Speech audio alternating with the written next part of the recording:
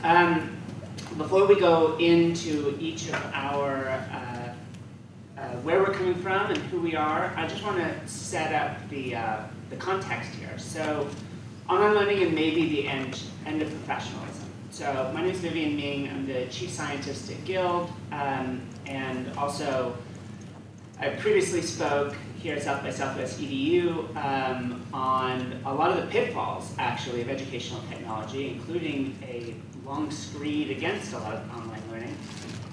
So we're going to see how this all plays out with the opinions of our other panelists here. But let me just go through the setup. Online learning has been around long enough that the effects on the workplace are starting to become clear. In computer science, anyone with the patience and an internet connection can learn how to code. Although there's some questions there. Do they? Just because they can. Will they start to more in the future? So these forums actually allow something special. Both the classes and also the open source world really allow us to go in and quantify the skills of new coders. And people can go out and prove their worth in a way that just has never been truly possible before. In a really worldwide way, you can say something special about yourself. For example, there was this kid in Mongolia that took the Andrew Ng's machine learning course on Coursera and became the first person ever from Mongolia to go and get a scholarship and go to MIT. So that's this wonderful example of someone going online, learning these hard technical skills and really taking it somewhere. But what does that play out for everybody else? So the trend benefits a lot of people looking to break into coding, and also a lot of us just looking for lateral moves in our coding. So boy, do I see a lot of people, let's take it off online for a moment, a lot of people at Codecademy, for those of you who are familiar with it, it's San Francisco, it's a women's coding school, and there are a lot of product managers and a lot of marketers that really want to either further their coding skills or really transition into a new job within their company. And a number of mid-career people. So we're going to talk about this a lot today, is what does it mean when you reach a certain point in your career? Can you really keep up with all of the changes? And again, can this online learning experience help transform that? And it just goes on, the effect that it has on employers and being able to reach people. But there's also this fundamental question. Does learning online actually train the professional skills you need to be effective? Is it enough to simply come into a company with skills and learn how to be a professional on the job? So to talk about this here today, in addition to myself, we have these three other wonderful panelists. I'm going to let each of them introduce themselves in turn, but we'll start here with Luca.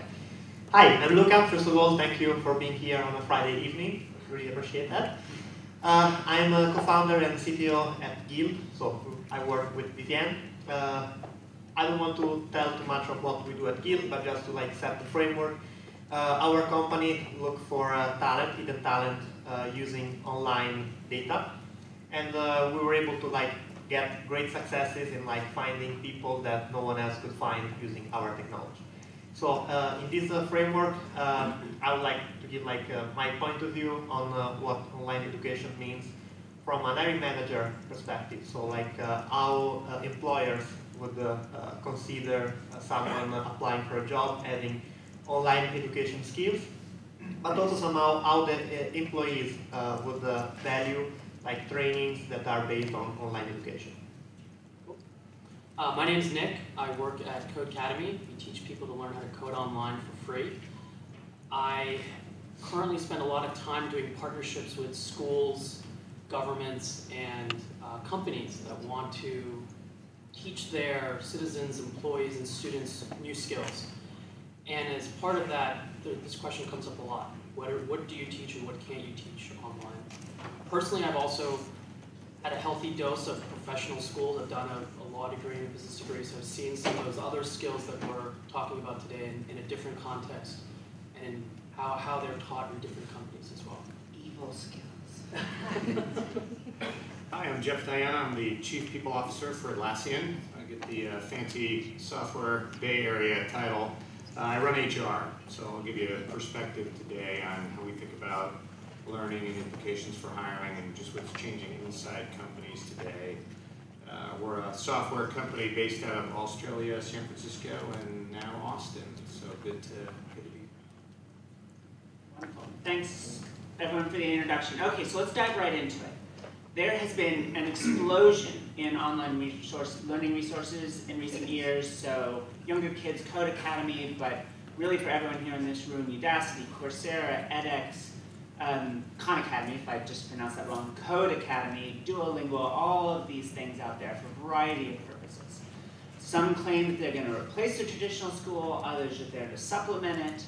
Nearly all kind of really focus on skills, although there are some exceptions. But are skills enough? If the three pillars of professionalism are experience and personality and culture, are learning a set of skills online going to be enough? So can we go beyond skills training? So let me start with you, Nick. What can't be taught online? Sure. So I think that part of what we find difficult to teach online is a lot of the soft skills, leadership, and working with other people. I don't necessarily think you have, just because you can't learn it online, I don't think you have to go to a institution or a workplace to do it. A good example of this is all of the business incubators that have popped up. Many of them have folks that have no previous experience and they're creating a company. If you look at people that created Airbnb or Roku or some of these other major companies, they didn't have a long laundry list of companies that they'd worked at and professional skills that they gained in other contexts. They built something cool, a lot of people used it, and they figured out a lot of these lessons along the way. So, Jeff, I know you guys at Atlassian have a particular approach to it. So what is your feeling about what can actually be taught online? Yeah, I don't think there's much that can't be any longer, actually. When you think about it, the social skills are the hardest to do, but with the social technologies that are out there, the use of video, the virtual classrooms, chat rooms, in some ways the paradigm's actually shifting. You could actually argue that online learning is a better way to grow people than classroom because so much of the way we work and connect, both inside work and outside of work, is actually through those technologies. So there's actually some biases I think you avoid by learning through online. And when we look at it from an Atlassian perspective, we're a software company. I've got people all over the globe, and we work through social tools. Everything is done online. So that definition, I think, has shifted. Can you make up for experience that way? Maybe not. We can debate the value of experience next. But I think from an online standpoint, there's more and more universities out there doing that. There's more and more incubators, as you mentioned. And the accessibility that you get through that, the fact that you are in charge, not the smart guy in the front of the room or gal who's teaching you, so you can learn when you want, how you want. It's just a disruptive platform, just like you see in software for business processes. Same concept that's happening in learning. I don't think it's going to stop. Sure. You know, there's a lot of research into learning and what works, as you might imagine. We all just finished up South by Southwest EDU in the few days leading up to today. And you know, one of the things that's well known is that people learn well in a social context. So it's interesting that you're specifically talking about effective online learning being a social experience. But you know, our brain literally processes data differently when we're actually reacting to someone. If we even see someone give the exact same lecture, but we know it's been recorded, it ends up being a different experience. So, Luca, do you have a different perspective here? I mean, what can be done? Well, I think that learning is really about communication. So you go into to learn something and you get some content. The thing is that the communication doesn't work the same for everyone. So it really depends on each individual. So there are many that prefer a more personal approach. And you mentioned, for example, the socialization part. Many prefer a real-life class because you can socialize with other students, and we also mentioned like you can go and learning at your own pace. However, not all the students are like so strong in terms of mind and dictate a specific pace, and that could become also a problem Having like a formal environment that can dictate the pace in many cases can be good. We are all on the internet, and it's very easy that you're doing a task and then a Facebook notification pops up, and then you are hijacking like what you want to do, so being distracted. So the fact that you can learn from home doesn't necessarily mean that you can be more focused. So clearly, it shifts from the teacher that can teach you something to the student that can teach to like himself. So it can be positive if the student can really like be rigorous on the process, but can also be like very destructive if the student, in particular if he's young, can become a sort of waste of time. You know, one thing I'd add to that, we didn't talk about it, but one of the powers of online is the ability to get collective knowledge. So the fact that if you have a low friction way to interact, it's different from a classroom setting. You're going to wait and raise your hand, maybe be heard, break into a lecture. When you do it through these online mediums, everybody is pinging. There is no pure social grace. You can't actually put a statement out till someone else completes. It's easier to gather the knowledge of the collective, so to speak, of the people in the classroom, and we've at least found that's one real big positive to online learning that is harder to get out of the classic classroom setup. So this kind of leads us into our second question, and you know, I'm going to be both a bit of a devil's advocate here and pretend like I don't like online learning, even though I'm an ed tech person myself. But quite honestly, I spent an hour in front of 2,000 people telling them that the way it's done today is being done wrong. So I'm not going that far off topic when I say Coursera is very proud of this idea that in their online courses, there are these star students that end up being sort of mentors to everyone else. And they create these social circumstances, so online discussion forums in which people will go and ask these students and ask them questions and get incredible feedback from them. So that sounds wonderful, but here's the problem with it. That peer mentoring is an incredibly valuable experience. The class that I'm talking about is Andrew's machine learning course, which had 150,000 people in it.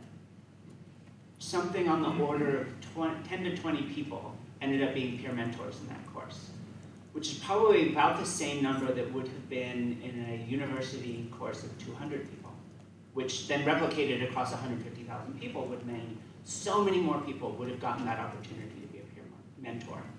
So to me, there's a real potential cost to online learning that doesn't happen intelligently. It's just left to go sort of spontaneously organize and create a learning experience without a lot of thought and detail. But clearly there are some bonuses too. So throwing it out there to you guys, what does the online experience offer that the classroom doesn't? And so we've gotten a few opinions about this so far, but I know you have some more specific stuff, Jeff. So what do you think? Are you really getting out of the online that couldn't be replicated? Strangely enough to think of it this way when the traditional is in the classroom. Well, again, I think as the nature of work changes, it's the best vehicle to represent how work gets done today. So much more work is done in team settings, so much more is done through technology, so much more is done remote. So in many ways, it's a better way to onboard people to the nature of work inside organizations. I think that's one hidden benefit. I mentioned the ease of access to the collective knowledge that I think is a lot harder to get. Tons of value in a peer-to-peer mentorship. Don't disagree with that.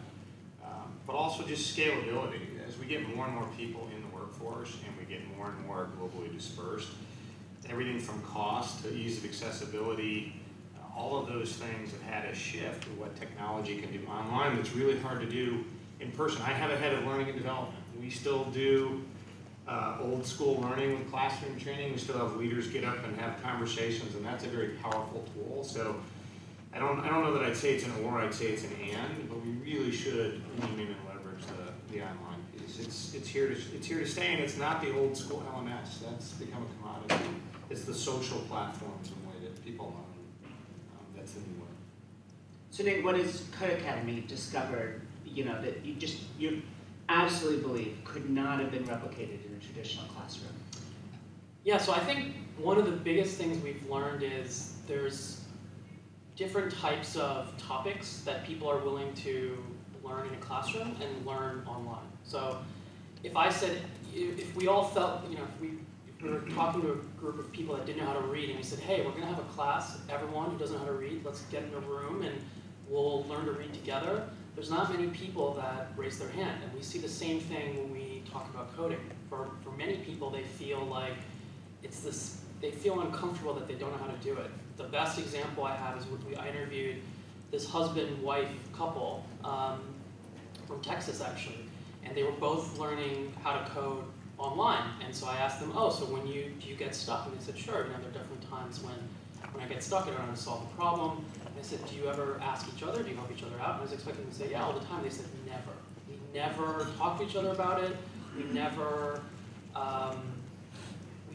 ask each other about it. We go online and post a question online and have some stranger. They'd rather have a stranger that they haven't met who's facing the same problem that they are, help them along their path than the person that they want to spend the rest of their life with. How long have they been married? I mean, 4 years.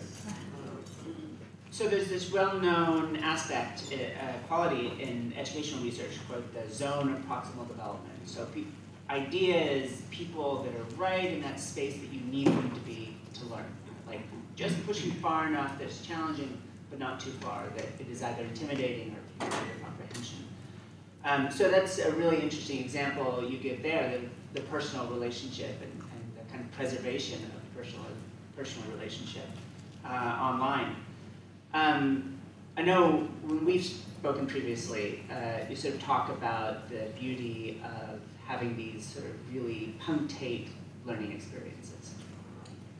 Yes, I can think of two major points. One is the ability to use the online education as next instead of like a full meal. The way I see, like for example, my developer using the online training, rather than taking a full class, they need a very specific topic that they want to know. They can jump specifically to that topic, skipping everything else. And once they are satisfied, they can drop. So that's great because you can really somehow build your own class. You don't need to take, if you really want to know something about marketing and you are a developer, you don't need to take the entire class. You can just jump to that specific concept. And I want also to stress what you already said about the accessibility. With an example, we have a development center in Milan, Italy, and every time we want to give them new content, something that they want to learn, the local university hasn't great content for the type of industry we are in, because everything is happening in Silicon Valley. There isn't much going on there, or there are 3-5 years behind Silicon Valley. So if we would go to the traditional learning, we would have to find the courses there. While with the online learning, we can set up lesson from Stanford, and they can access great material, and we can keep them trained with the latest and technology that are on the edge, and that's creating a great impact to the a remote team that can be up to speed with what people are doing in San Francisco. So I'm just curious with everyone here in the room, who here considers themselves a coder at any meaningful level? And who here has really pushed that coding ability forward in an online experience? So, a mix. And maybe we need to broaden out the idea of what we think that learning experience is and working online. For me, I'm a computational scientist. I would never call myself a developer. But when I occasionally find myself trying to throw together, some little Django project just so that I can throw a front end onto something, boy, do I find myself coming back to places like Stack Overflow to get information. Rarely does it give me the answer I want the first time through. I got to do a lot of research, but it's there for me as a learning resource. But I think I bet there's a better way to structure that learning experience. So that leads me to where we're going to go next. So we've talked a little bit just about the educational experience of online learning and the value it plays out for 3 people in fairly different circumstances. But what does it mean for us, someone like me that wants to learn a set of skills, maybe is looking to transition careers, something along those lines? The White House has some major initiatives around retraining older workers, sort of redundant workers that supposedly don't have the right skill set anymore, or people that are trying to transition careers. But in Silicon Valley, there's this well-reported bias against older workers, as well as some highly controversial biases against certain kinds of workers. And I'll let you imagine what I mean by that. So it sort of becomes Newton's first law of older developers is that those out of work tend to stay out of work.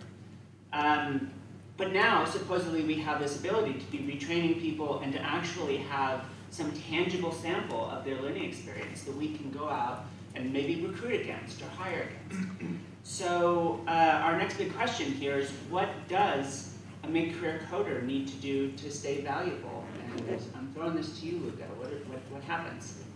Sure. So traditionally, a developer career moves forward in 2 possible directions. You either become like an expert, so you really pick up on a very area or a skill, and you become like a major expert in the company, like a database expert, guru, Java, multimedia, whatever. Or you usually transition more into like becoming like people manager and leading a team, becoming more a technical architect. So the way it can decide clearly which direction he wants to go. But online learning can help him in both directions. So if he wants to pick up and stay up to date, as I mentioned before, online learning is great for like snacks. So in particular, if you want to get started with a new topic, and I can think of, for example, the buzzword like Hadoop. If you want to start on a skill like that, it's very hard to get started, but once you are in, it's very easy to learn everything that you want. But it's very hard to find something to get started. So online learning is probably the best use case for this. So how I can learn enough that then I can start playing with the product and do all the homework by themselves. So, Jeff, this idea of what do you do mid-career and where do you go, seems like some of this is about actual learning and some of it is kind of more about credentialing or validating. So where do you see this playing out? Is this really about retraining yourself mid-career, or are there real skills there that people already have and that aren't being appreciated, and this is about proving it? Yeah, so the first thing you mentioned about some of the controversy around it with folks and retraining, one of the things that I actually think the online continuum is broad is the ability, someone like myself, or recruiters that will look at someone in one area of expertise and one set of career wants to move into another. How do I validate taking the risk on someone who's now deeply trained in one area versus the bright, shiny grad student? One of the advantages of online is I can actually see that they've gotten certified in skills. There's all sorts of coding tests. We have our own that we've actually created and gamified to test people on. And frankly, it doesn't matter what age you are or how many years you've had. It's demonstrated performance if you can write the code and solve the issue. And that will win out in all cases. So I actually think it works to the advantage of moving from one career to another, the value what online can allow us to do. Because there's at least a belief with online learning that it's easier to measure. Maybe where that's the case, but there's a bit of a bias behind that. I do think you're right. It's with developers in my mind, it's street cred. It's what have you written? Who's following you? How often has your code been checked out? Without shamelessly plugging you guys, is one of the things I love about the Gild product. As a recruiter, I can look in and see who's got the most mentions, whose code has been used the most, and to me, that's the ultimate definition of whether within the community of folks that you're an expert in, other people are calling you an expert. Forget what the recruiter knows. They wouldn't know code if you hit them over the head, right? But another developer sure does. So, specifically around the mid-career coder, I think as long as you're staying up to speed on the newest programming languages, the newest approaches to development, if you move from waterfall to agile, for example, and you're up on those types of things, software is taking over everybody. I don't think we'll ever get to the point where there's more coders than we need. I can't see it. if you're making the career switch, I think online learning is a great way to certify you can make the switch so companies will put that on you. Yeah, and our director of finance at Gild, the gifts that we gave him is under the table. We won't have to report that to the tax authorities. I appreciate your appreciation of what we've had a chance to build at Gild, and it certainly is based on the idea that this online learning experience isn't simply a unitary experience, but it's one that's open and shareable. So for example, Mozilla wants to really go out there and push hard and had a big announcement at EDU about their Open Badge program and using that as a portable way to prove what you know. So Nick, how do you guys approach? I mean, what is the actual learning experience for a developer at Codecademy? Yeah, so we have a set of exercises that you go through with curriculum, and you can't really advance beyond, it's difficult to advance beyond the next step without getting your first step right. And for a long time, we thought that this idea of credentials, it wasn't really necessary because we'd come from this world of people saying, I went to school X, therefore you should hire me for this job. And what we tried to create was this open sort of portfolio. So every user that comes to Codecademy gets a username, and if I tell you my username, you can see everything I've built, you can see everything that the last time I coded, you can see what projects that I've done, and we felt that was the way that most tech employers hire, right? We don't ask when we are hiring people, hey, what school? I mean, we see because people put on their resume, but first question we ask is, what have you built and how many people have used it? I think we're starting to change just a little bit because I think the way that I just described tech people evaluating other tech people is true, but there's a lot of non-technical people that also need to hire tech talent, and I think some of them appreciate having a certificate or a badge or some sort of signal saying that this person has passed some test without that non-technical person having to understand, what does it mean that you built this project in Python and hosted it on GitHub and have 200,000 people using it versus 20 million. It might be difficult for a non-technical person to understand what the difference is between those two. Or maybe you use material and host it on Bitbucket. Thank you. Just Thanks as for a that. possibility. I'm trying to pass back and forth a little bit here. Appreciate that. Thank you. There was an interesting finding some researchers made recently looking, in this particular case, at GitHub. And it really, I think, went against what people think, and it really addresses this issue of mid-career, which is, are these people's skills stale? Do they really not bring anything new? So maybe they spent years learning COBOL, or they're fantastic in Lisp, and God hopes there are no websites out there actually running on Lisp somehow. I bet there are, nonetheless. And I'm sure I'm soon going to hear about it on Hacker News. But what they found, I thought was really fascinating, was you look at like the hottest new things that people are building. So Scala and Julia and things that are just sort of breaking now. Turned out that older developers were actually contributing substantially more and better code than younger developers. And it's something that was so interesting that I went into our database at Gild to see if we could validate that, and sure enough, we see the same thing. Our ratings on developers, on older developers, and I needed to use a lot of proxies here to figure out whether someone was old or not, they were out pushing a lot of code to these projects, like source code to the initial projects. And it made me think that they're actually bringing a framework of understanding the problems. That they're not just learning how to code and learning Scala. They know how to code. They know how to make this stuff work. Possibly, if they're really senior, having done it with tiny memory and incredibly efficient coding strategies. And now they get to play with something new with all of their expertise.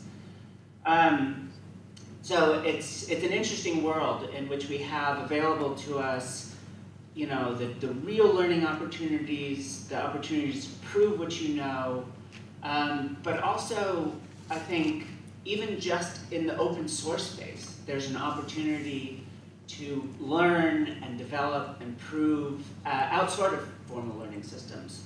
So I know that was sort of the original driving concept for you, Luca. So I'm wondering whether you have some thoughts about how just simply that collaborative experience, as Jeff was saying, that a lot of this is just learning how to be a collaborative worker with modern technologies. Do you think that you can just go from code people write and say something amazing about them, or do we need other information? I'll take a step back. One of the way that hiring works today is that you really want to validate and screen people based on what they can do. So you want people that can come work for you and for example, in the case of developer, being amazing developer. And there are multiple ways of describing how an amazing developer is. The fact is that it's really hard, if not close to impossible, to observe directly how the talent of someone is. So what the hiring process does is using proxies to get to the talent. So the reason why someone coming from Stanford usually get a better score in terms of hiring in any company is because you cannot observe directly what the talent is, but you can see proxies, where do you work for before, okay, you're coming from Google, or what type of education you have. In the context of online learning, that is becoming the challenge, because now the ratio between noise to signal will increase, because now everyone can become a Ruby developer and add a keyword to the resume saying, I'm a Ruby developer. So clearly the challenge moving forward will be how you can separate more and more who are the good coder. So I want to really see your code, for example, and not just believing because you put in your resume that you are Ruby developer, regardless if you're coming from traditional education or online learning. Cool, thanks. So we've got a problem here, which is that although we don't have total agreement, there certainly seems to be this feeling that this is an opportunity, really, where we can go out and learn something new and change the way that people are gathering experiences. But recruiters are notoriously risk averse, and there are so many companies out there whose recruitment process starts with where did you go to school, or where do you work before. I know, for example, AngelList, to those of you who are follow this sort of thing, you look at the little snippets, people describing the new startup that they have, and they list 3 things. Your elevator pitch, we are Grocket for Uber for skunks. Who your current backers are, and then it says something like team from Stanford or team from Facebook and Google. Then when it boils down to it, that's sort of what matters. And boy, I hope that's not what matters, because there's a lot of research that shows that sort of thing, like Google itself will acknowledge that sort of thing is not very predictive of success inside a company. So is it truly something to this worship of professional experience? Or in other words, really, what is the value of professional experience in today's market? So Jeff, what do you find? It's interesting. I think when it comes from a college perspective, and there's a few hot locations that you mentioned, there's some credibility to that, right? But I think it still has some weight. I think most of I worked at Axor, that type of stuff is kind of going away. Because innovation is happening much faster outside of traditional organization structures. So you're seeing a lot more of the, hey, I wrote an add-on in this marketplace. That's pretty cool. Let me go check that out. Versus I worked at Google or X, Y, and Z. Even within developers, I would argue there's a sweet spot between I'm either doing the startup or I'm driving something as it's about to explode versus I'm the big dinosaur. So it's actually, and I think you could take that same parallel across other functions. The stats, by 2019, half of the workforce will be millennials. So it's what, first or second job they've had. So we can kind of say all we want that professionalism matters. Guess what? Half the workforce isn't going to have it anyways. So Does it matter more in certain roles than others? Sure.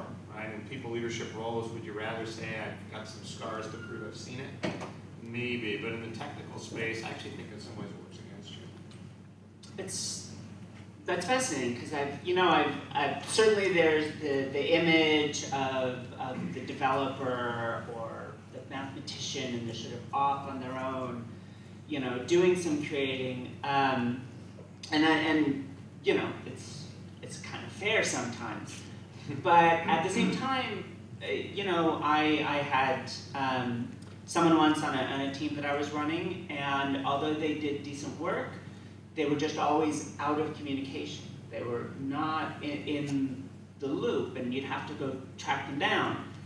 And so I wonder, maybe not, we already talked a little bit about whether these things are learnable and trainable online, but are they identifiable? So I wonder, Nick, when maybe less about the way Codecademy structures its learning experiences, although if there's something relevant there, let me know. But when you're actually out looking and hiring, a lot of people are trying out new ways. Let's give someone a week contract and just see what do they like to work with, which is a very in-person experience in some ways. So what are you guys finding? So we look for, like you talked about, sometimes we look for these big external markers. So did you launch something on Hacker News that got a ton of upvotes and you managed to survive the crush of the traffic? Two of the people in the top 50 websites for last year learned on Codecademy and have built businesses out of their companies by just solving problems that they've built, building solutions for problems that they had themselves. And then we also do some of what you talk about. So when we want to know how well someone will integrate with the rest of our team, because they're not operating in isolation, they're working with a whole bunch of other people.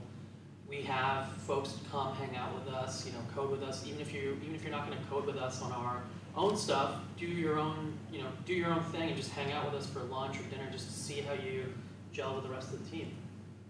So, Luca, do you think there's ever going to be a way to get an answer to that sort of a question without going through the process of flying someone in and sitting them down?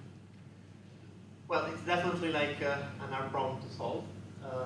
We are not the only one trying to solve this problem, but there are technologies that are thinking how to address this.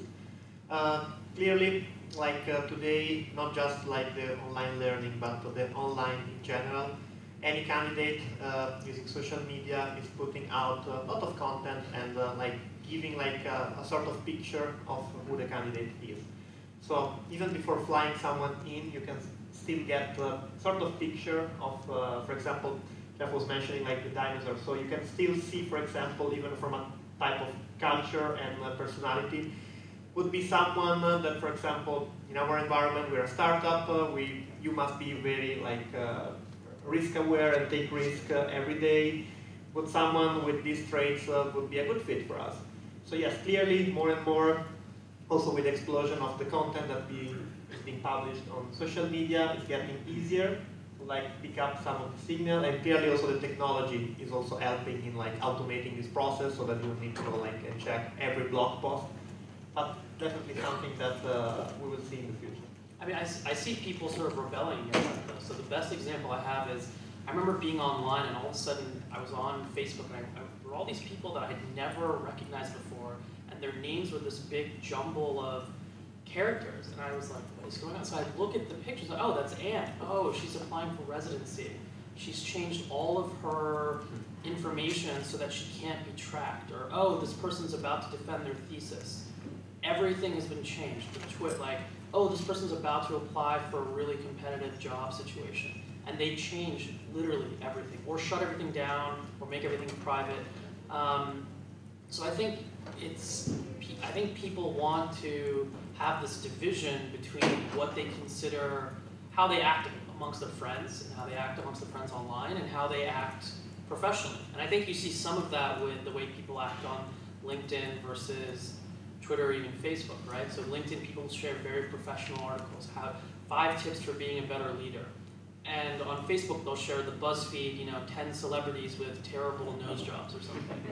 And so I think it's very different, and I think that the more the more technology that starts to exist where people feel like those personal spaces are going to be evaluated, the more they will shut them down, close them off, and make them private.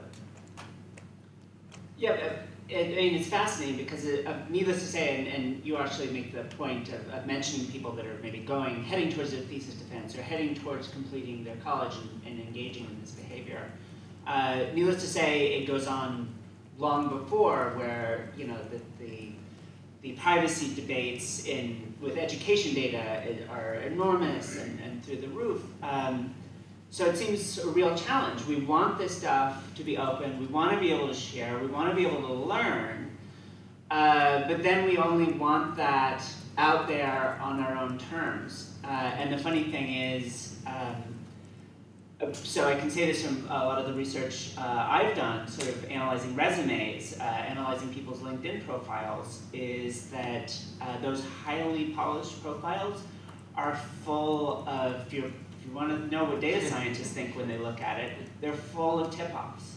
It's so obvious who's real and who isn't in terms of their skill sets.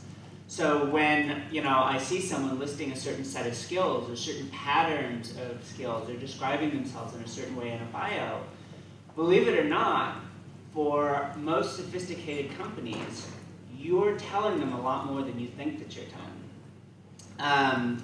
And in a way, to throw my own 2 cents in here, boy, and this goes from kindergarten through your second careers after you retire, is do great work and get it out there. No one's going to care about a lampshade on your head in some Facebook photo. I might care if they're sharing the bad nose job story. It wasn't my fault. But compared to the value of actually seeing the quality of the work, and quite frankly, how real a person is to know whether they're a good cultural fit for the company, this desire to keep every option open, I think is taking it the wrong way. I don't want every option open. I want the right option open. I'm going to throw this out there from a particular niche as a LGBT tech person. Is you get a lot of, I've been to panels where people say, you're afraid telling VCs that you're gay, and they say, hell no. I want my board to be behind me all the way. I don't want someone there just because they're willing to give me money. I want them there because they want me and my idea to succeed. And I think we should be looking for that in our employers and in our workplace. And I'm biased here because I built the algorithms, as many others do, that really are going out there and pulling this information in. But I think it's the way of the future anyways, and you're better served by being open and honest and doing great work than you are by hiding it. Having said that, we're heading in towards the last 15 minutes here, and I want to save at least 10 minutes for questions.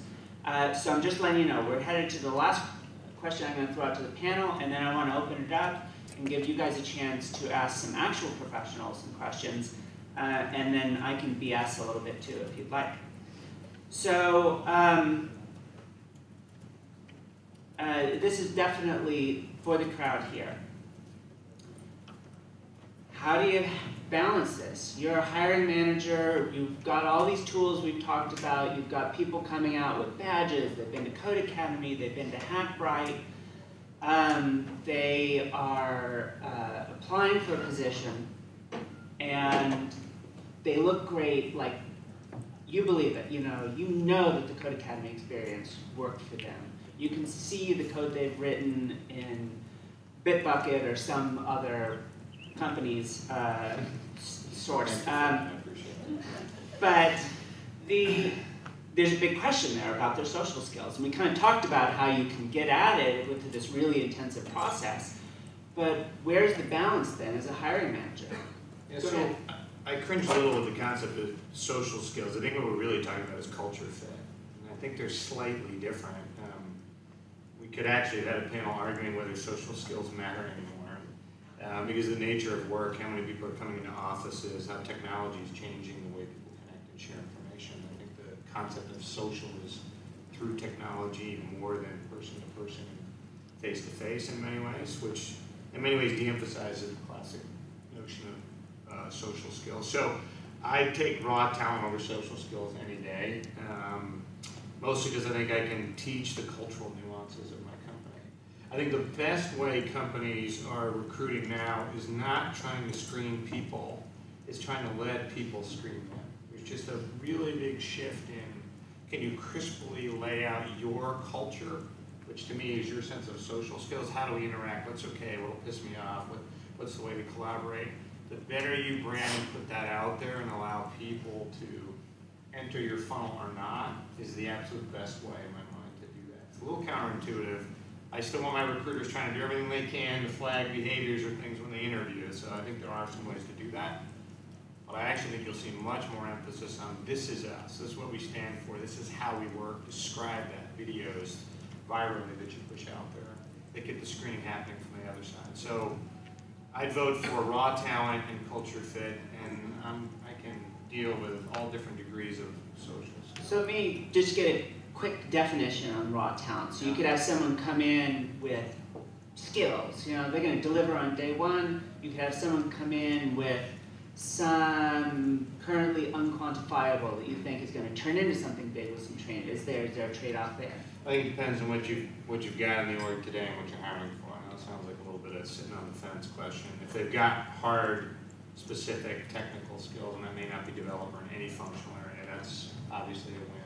But we hire for raw smarts and people who are just willing to take risks, have a spark of intelligence, that you can put them in situations and they'll find a way to do something with it. So it's usually a combination of those. So Nick, what is your experience as a hiring manager? So I think for us, we're the biggest eliminator, the biggest place where people get sort of screened out is on the culture fit. And I think there are a lot of reasons. I mean, we look for people that can work well with our existing team. We have a very small team, so we have 17, 18 people. We support something like 25 million users. So each additional person we add is so important. And I think that for us, when when I look at other places where culture matters, where they've tried to systematize it or make it more of a process, people fake it. So the best example of this is admission essays. So when you apply to business school, and tens of thousands of people do, the admission essay is the biggest thing that, I mean, there's your test score, which gets you in the door, and then your essays get you admitted or not. It makes a difference between whether you go to a top 5 or top 10 business school, or you go to a top 400 business school. And what do people do? They fake it. So they hire professional writers to write that for them. And I think the more you try to, I mean, people are always going to find ways to try to get around some of this stuff. And I think it's very hard to fake in person. I think that's why we continue to come back to that. I think there may be technological solutions that smarter people will be able to figure out. But for now, the thing that's hardest to fake is something live and in person. So Luca, I'm going to give you the last word here before we go to questions. You're the hiring manager here at Gild. What does that mean? Oh, well, I go for the opposite. I would go for like social over skills. Probably also because I have some biases. First of all, I think it's easier also like without like seeing the person to understand like technical skills. Like if I can see the code, if I can see like all the contribution, I can already like pre-screen and like focus only. Would this be a good fit for our team? Also, I believe that any project evolves, so the skills that are needed to like keep the project running are constantly changing. So rather than having an expert, I would rather find someone that can be like flexible and being able to like constantly be up to date and pick up the new skills that are needed for the job. While I think it's really hard, at least in my experience, to change like the culture profile of someone and make sure that, for example, it can be like a good team player. So definitely in the screening process, I would like be focused more on that, assuming that there is already a pre-screening at the beginning of like the technical field. All right, so we've gone through, we've talked about the potential of online education. We've talked about what that means now in the hiring space. So let's go after some questions, and we've had someone very kindly waiting with his hand up for a while here. So we've got a mic, just so we make certain we can identify you later on film by the NSA, so please go right ahead. Excellent. Thank you, panel, for being here. Great stuff. So my question was around beyond coding and that continuing education side. I mean, like you said, you can kind of measure that and see some artifacts that people have done. So what about folks where it's a little bit difficult to measure, like project managers or marketing people, product owners, those kind of folks, and what you look for in continuing education, what resonates with you, just how to kind of ascertain that fit a little bit. Good, go for it. What do you think? Well, definitely, like moving from like engineering to other roles, like having a measure of the talent becoming harder and harder for like different reasons. Also, like during an interview process, profiles that are not technical or like measurable are always harder to like measure in general in like even an interview process. So you could have the same person going through like an interview process, and based on who finds during like his path, you can get a completely different opinion.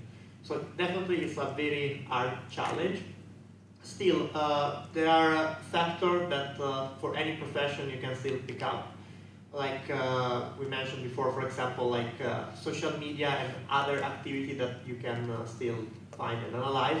At the end of the day, more than score people, it's about what type of data you can bring on the table that is not necessarily like self-reported. I think that's for me what is the most interesting part. And connected to the online learning, I feel that there are many fields where you can analyze, like not just the fact that they took like some classes, but also, for example, how they perform during the education. We mentioned before that with online learning, you can set your own pace. And I feel that, for example, is a good factor in understanding how long a person would be able like to pick a new skill, regardless if it's technical or not. Yeah, and I think for certain things, and I'm not saying this with great expertise here, but when you think about a salesperson, for example, even just basic skill set, I bet there's a lot to be done in simply laying out a learning experience around what does it take to prospect. It's not that that's the hardest, most technical skill per se, compared to learning how to compute the area of some geometric shape, but it's still something where I bet there's a lot of sharing and collective knowledge that someone can really get a hold of in the online space. How to be a closer. Now that's interesting. I would love to see the online class on how to close deals, and I'd be right there in it. Definitely not teaching. So I think we are.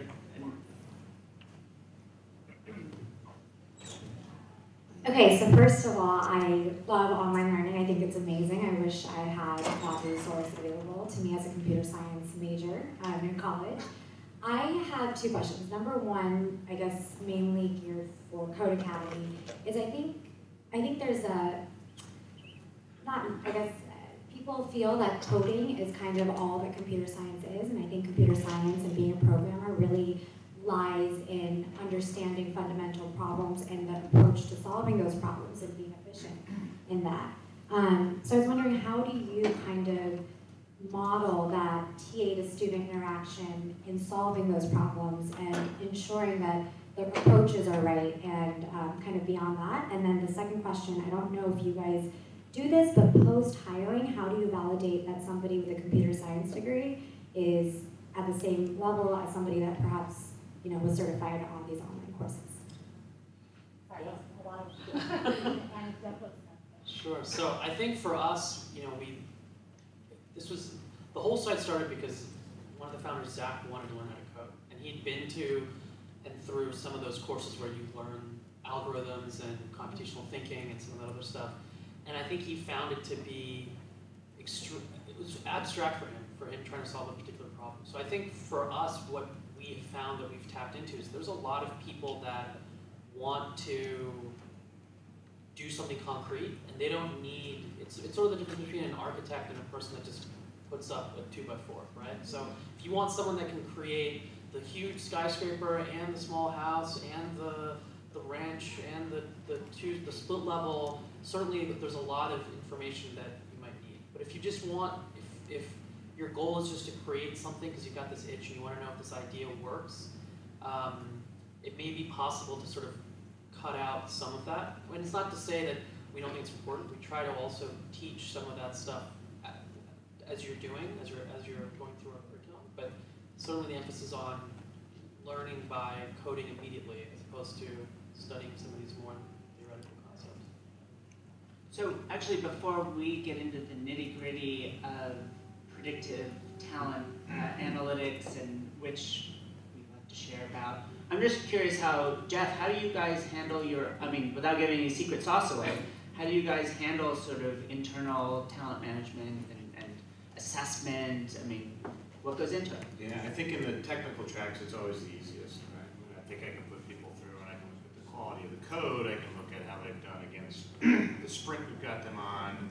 So I've got a lot of that stuff. To your point about the pieces around it of identifying issues and solving those, that's a lot harder. And you got to trust on the feedback inside the organization. So everything from when people are asking a question, which we do online through our own product, have you seen X? Who are the people that are actually answering those questions? Who are the people asking the questions? There's still so much focus on the answering, not the asking. We pay as much attention and actually look at who's asking questions as a measure of being constant learners as those that are giving the answers. And frankly, sometimes the questions are more fascinating and impactful than the answers themselves. So we look at those couple combinations in a big way. And then we have all of the classic tasks that HR people have done for a long time. And I learned back in my GE days of a fuller talent review that goes through and gets that 360 view and looks at people against each other. But it's definitely easier in the technical, and I think that's partly why you've got a lot more online certifications and things on the technical, because we can more easily demonstrate it, quantify it, and say this is what it looks like. So I'm going to leave it to Luca to actually answer how Gild approaches that particular problem. But let me throw out a problem that recently was put in front of me from two separate groups in the Army, so the Office of the Chief of Staff of the Army and the Secretary of Defense. And they said, how can we tell when we're recruiting some high school kid, 19 years old, whether or not this is someone that's going to eventually be worth putting into officer school and being promoted up into the ranks and to be a leader? And I said, I have no idea how you're going to do that. But this is the kind of, we're cutting a lot of money out of our military budget when the White House has a huge problem with retaining STEM employees because people like us pay them a lot more money. When there are issues of bias in the workplace that isn't just restricted to the tech world, but certainly is highly salient here, how we can actually go in and say not only how does the market respond? So who is going to get hired at whoever, Facebook, what have you, but who should get hired? And I can't name them. We recently had a company come to us and say, help us figure out who we should promote internally. Not who will get promoted internally, but who should be, so we can create the culture we want to create. That is a big and cool problem. And it is the kind of thing that I think we can dig into. So I'm going to leave, again, the last word to you, Luca. Well, very quickly, because I think they are like throwing us out of the room. I think there is a lot of statistical analysis that you can do. Like, as they mentioned, there is multiple steps that any hiring manager would do in evaluating, for example, code. And many of the steps can be automated. Yes, it looks like it's not like a science, but it's an art, but actually it is a science. Any QA engineer knows like what metrics has to look into the code. There are like from 50 years of literature on how to, for example, analyze code structure and looking at commits and so on. So based on all these signal and statistical analysis that you can put on top of it, you can get a sense automatically on like how someone is performing. And then you can also look at other signals. For example, is this developer writing code that nobody cares, or like is the Optus project on Bitbucket? And Google Code. And we're done. And based on all of that, you get a great overview of of the developer. You can correlate also the activity on Q&A website like Stack Overflow, and then you get a really good picture of what the developer is doing. And also you cannot measure the level of passion, but clearly if someone is spending all the night developing a pet project, that's a great indication that he's not doing just for the money, but there is something else.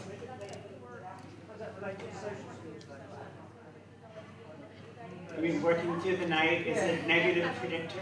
Oh God, what does that say about me? Well, thank you all very much for coming. We had a lot of fun.